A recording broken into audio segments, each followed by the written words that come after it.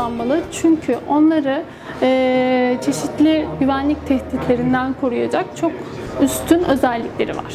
Örneğin Device Guard ismini verdiğimiz bir özellik var. Bu özellik cihazlara, kullanıcıların kullandıkları cihazlara onlar farkına varmadan çeşitli zararlı yazılımların yüklenmesine ve onların bilgisayarlarına zarar vermesine engel oluyor. Yani bir çeşit üstün güvenlik çözümüyle birlikte geliyor gibi düşünebilirsiniz.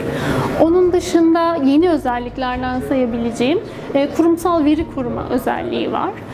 Kurumsal veri koruma özelliği kurumların sahip oldukları, çalışanlarının ürettikleri verilerin çok daha üstün bir güvenlikle korunmasını ve kurumun BT departmanının hangi verinin kurumsal, hangi verinin bireysel veri olduğuna karar vermesine olanak sağlayan bir çözüm, bir veri koruma, Data Loss Prevention ismiyle de bilinen veri koruma çözümü gibi düşünebilirsiniz. Kurumsal veri koruma ne gibi avantajlar sağlıyor kuruma diye soracak olursanız, bir kere şirketin BT departmanı kurumun hangi verisinin kurumsal ve gizli tutulması gerektiğini, hangi verisinin bireysel ve paylaşılabilir olduğunu karar verebiliyor. Örneğin çok gizli tutulması gereken satış raporları kullanıcılar tarafından, kurumun çalışanları tarafından istenerek veya istenmeyerek, bilinçli veya bilinçsiz bir şekilde paylaşılmasının sakıncalı olduğu kimselerle veya paylaşılmasının sakıncalı olduğu ortamlarda, yani bireysel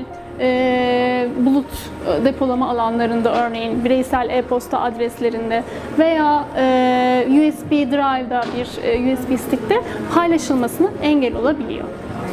Bunun gibi Windows'un Enterprise'da kurumların cihazlarını çok daha iyi yönetebilmesini sağlayan ekstra yönetilebilirlik özellikleri de var.